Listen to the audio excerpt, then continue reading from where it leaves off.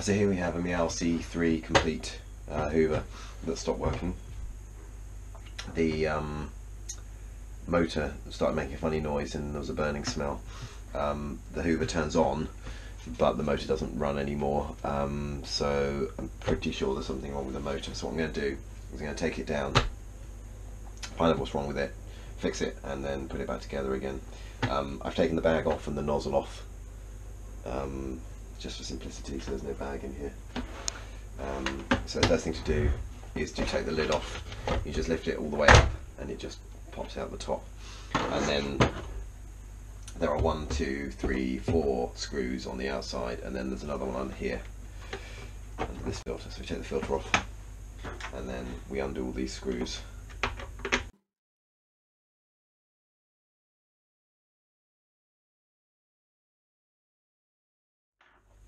And once we undo the screws, we need to prise the top off the bottom. Just a screw.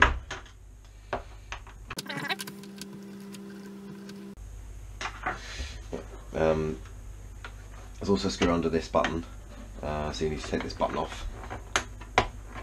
So I'm also going to take this other button off and just prise this off. Just the clips. And this is just so that I can take this spring out here, and then I can get my Torx bit right down into this deep hole here, which has another screw in it. So undo this screw here. Right. So now I've got all the screws undone, I should be able to just pull the pieces apart. So I'll do that.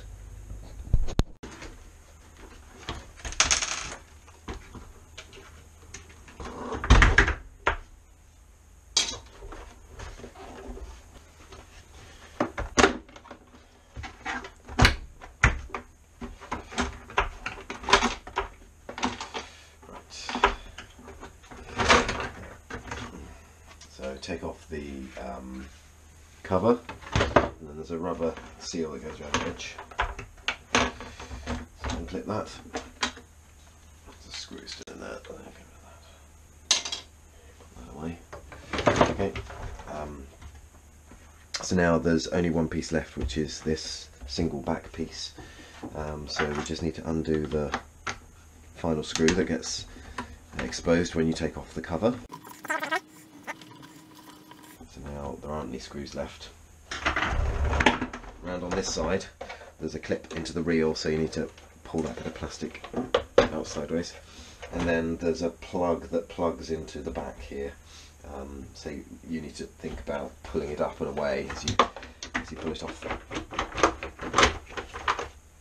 That's the back. So now once you've done that, you have access to the important piece, which is the motor. The motor just sits in the Hoover, and it just unclips. So there's a connector here, you just pull it out, there's no clip or anything, you just wiggle it and it comes out. Okay, and then the motor just lifts out, and there's a rubber piece on the back to reduce any vibration that can go back in, so you don't lose any bits. So now we've got the motor out. Put this all to one side, concentrate on the motor. So the motor has a rubber front, which you take off, and then it has a metal shroud, and the metal shroud you can simply tap off. It's just a press fit. So just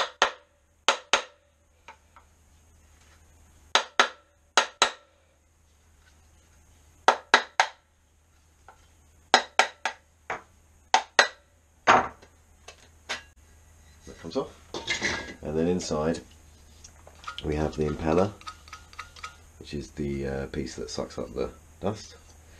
A little bit dusty. And there's a screw on the front, and the screw on the front undoes clockwise and does up anti-clockwise.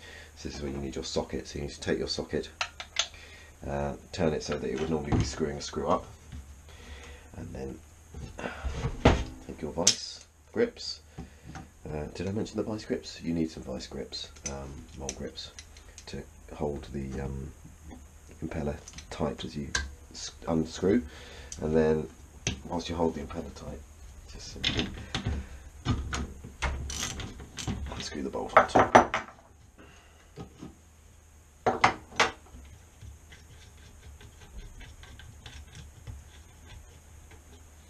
So then you unscrew the screw. There's a washer inside, so don't lose that. And that goes concave face down. Then you can take the impeller off, and then there's another washer underneath with a little ridge on the bottom, so remember how that goes. You can see that. And the impeller. And now you're into the guts of the motor, so we simply need to take the bolts out. There's 4 torque screws again. So we unscrew these.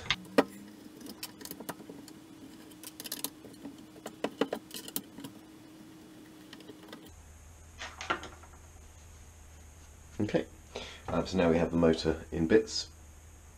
The next step is to pull the motor apart. As you lift it out, those will come apart and bits will fly everywhere, but don't worry about that too much, we'll put it back together a bit later. So you can see, we've got the motor, we've got the brushes, put the pieces back in the brushes because they've got a piece of wire in there you don't want to disconnect. So we've got 2 brushes, one for either side of the motor. Put those away in the bolt. And here we have the motor magnet, so this is where the brushes rub on. You can see that's slightly pitted and damaged. And then this is the main motor piece, bearing on the back. So one thing we want to do is remove the plastic cover from the bearing, because when you try and put it back in later, you won't be able to get the brushes in without taking the. You won't be able to get the brushes in because you won't be able to get underneath the plastic cover. So the easiest way to do that is just tap it off the top, and you've got the cover out of the way. So now we have the motor. So this piece is absolutely fine. You can see a bit of wear, but it's not a big problem. The motor itself seems fine. There's nothing damaged there. So inside here you have the outer coils, and you have the wires going to the connector.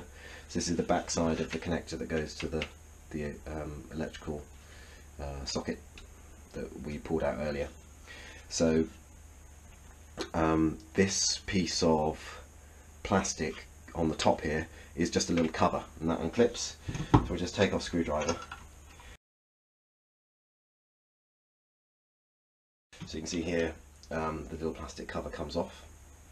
In here we have a circuit board, and it has a couple of components on it. So what we want to do is remove that circuit board by pulling it backwards out of the motor, so we can see if there's anything wrong with this part here, because these are the only components in the motor other than the motor itself, and it seems likely that that's something to do with why the motor's not working.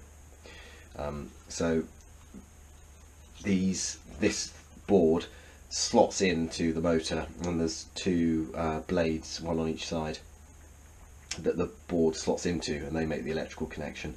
So to take it out, you simply need to prise the blades on each side out, and to do that you can just get a small, and eventually the socket will come out.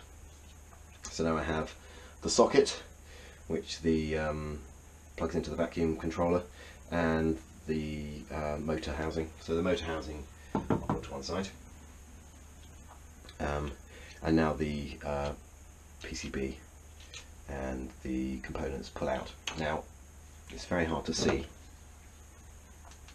but if you inspect this PCB, you can see that the top component there, which is a triac, which is the piece with the little hole in it, one of the legs is burnt out. So this is quite a common fault. The piece over here is some sort of fuse, I believe, but this triac regulates the current coming into the board, and because it's burnt out, it's definitely not going to work. So even if this doesn't fix it, we definitely need to replace this triac. So what I've done is I bought a replacement.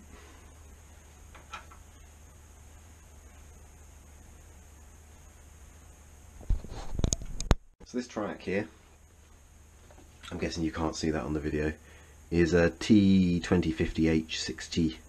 If you Google that, you'll find they don't make them anymore. or at least I did. But if you go to someone like Farnell, you can find a very similar triac. In my case,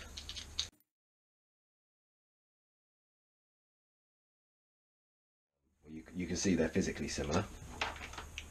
So you can see they're physically similar, which doesn't mean much. But this is a 2035 H6i. If you look on the website, you can see broadly that they are a very similar component. The other one's been discontinued, and this is the newer version. So I'm going to swap these over. So we need to get this component off this circuit board. So for that I need a solder remover and a soldering iron. So what I've got here is the component. You can see on the back the triac is still attached by two of its three legs. And then around, I've got a soldering iron, which is pretty important. I've got some flux, which just helps make things stick a bit easier. And I've got the new triac here, which I'll be connecting. So the first thing to do is to remove the old triac.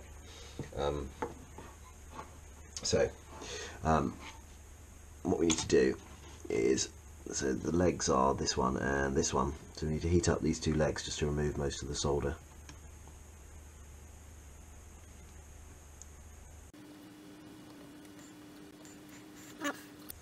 As we do that, we need to apply some pressure to pull the triac out. So try and do this with one hand so you can see. So I've got my thumb under the triac, which will melt the solder,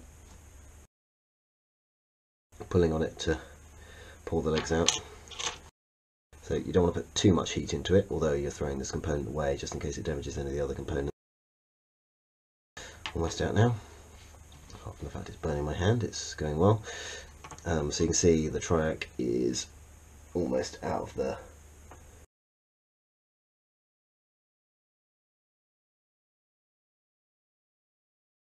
just pull each leg out individually, which should be a lot easier. There's one of the legs, the other one.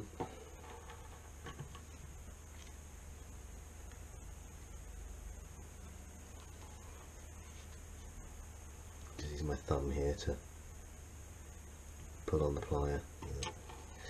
Right, just lodging the.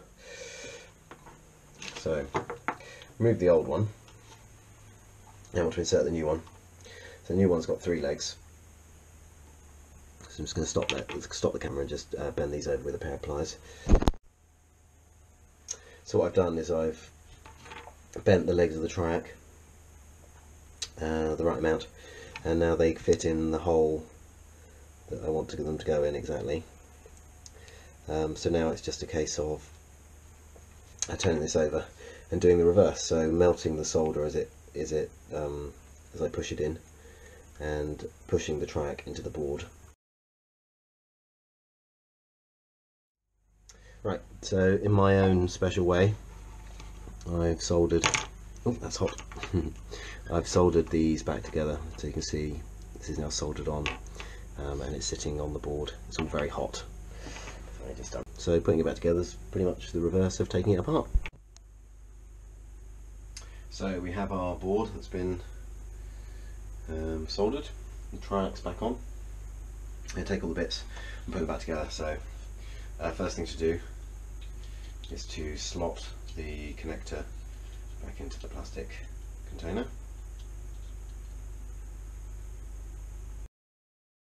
And we take the motor body and we slot the plastic container back into the motor body.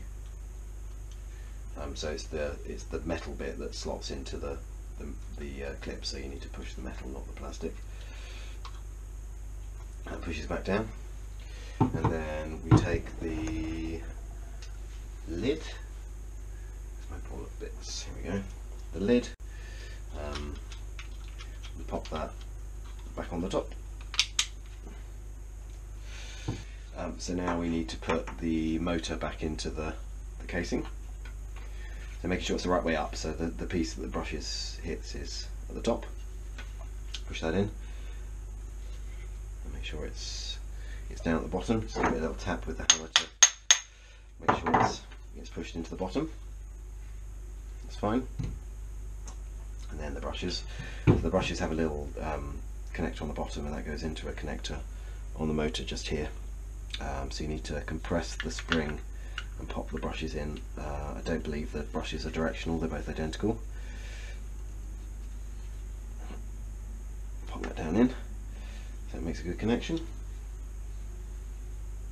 Get the other one, and pop that down in exactly the same way.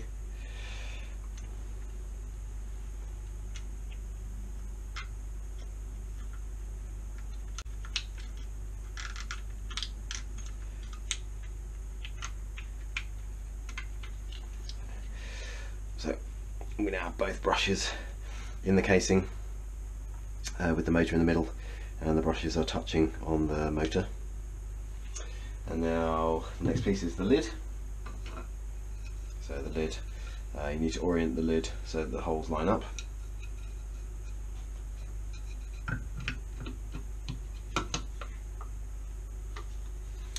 There are some little grooves on the lid which match up with the grooves on the bottom, so that you can't get it wrong, like so.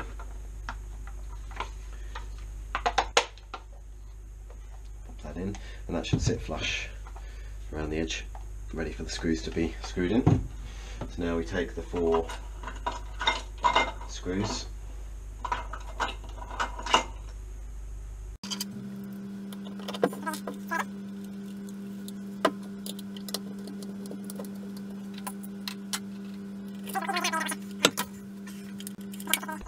the other screws have a small wash around the edge, and these ones don't.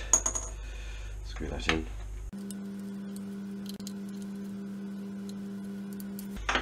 So that's now back together, nice and solid. Next piece is this washer. Note the way it goes. So the ridge goes on the bottom. And then we have the impeller. Mine is actually a bit of a mess, so I'm going to spend a couple of minutes cleaning that up, just knocking all the dust out of it. Okay, so I've cleaned out my impeller. There was a load of plaster dust and some hair in it, which is probably what caused my hoover to stop working in the first place. So it's nice and clean, completely empty, no dirt in there. So I put this back on top of the washer. I put the other washer on top, reminding myself that the concave piece is underneath, and I put the bolt back on top. So the bolt screws up anti-clockwise. Obviously, as you get it tight, it will start to turn the motor. So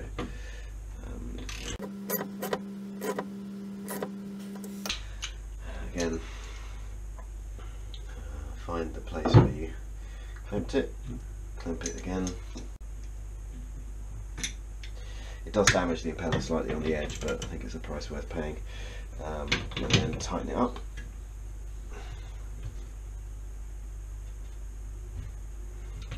Right. So that's tight. Flatten that off. This is nice and tight. The impeller goes round, the bearings go round, all feels good. Right. Next piece is the metal shroud that goes on top. This is just to push it. It doesn't have to go any orientation particularly. So it just pushes on top, and just tap it down with a hammer just to get it. Okay.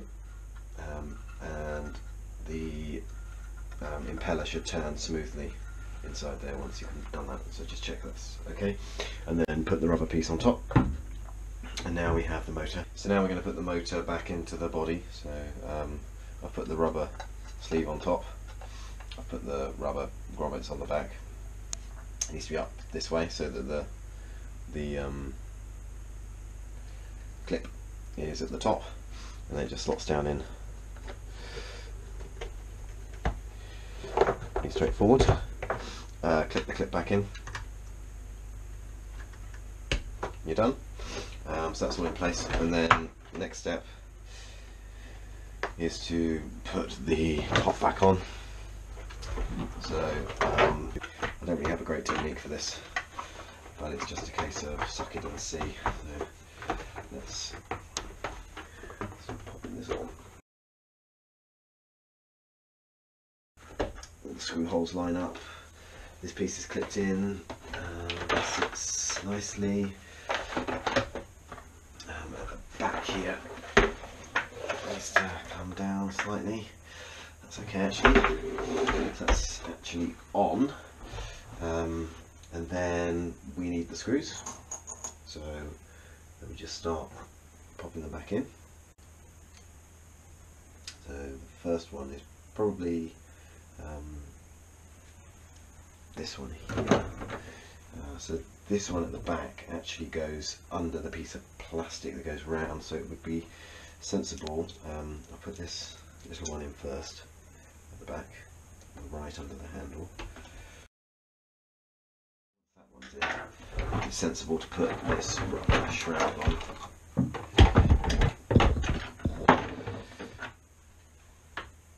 So this piece goes in. The screw goes in after the piece of plastic's gone in. It's a lot easier to get it in before the screw. So pop the screw down and in. Now we can put the buttons back on. So there's a small V-shaped spring that just sits in the top there, and then the comfort button, which goes on the right, which just clips down. Works, and the power button on the left, which just clips down as well. That also works. Turn it around. Next piece to go on is the top. So it just slots in the top. It's going on easily, and then we have 4 screws around the edge. So to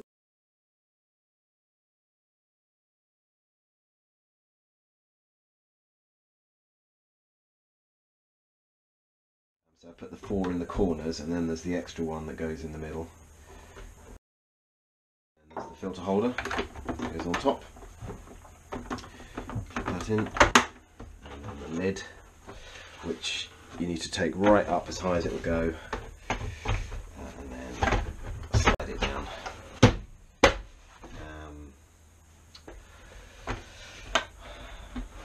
And we're done. Right, so the hoover's all back together. I think all that's left is to test that it works, so plug it in, turn it on.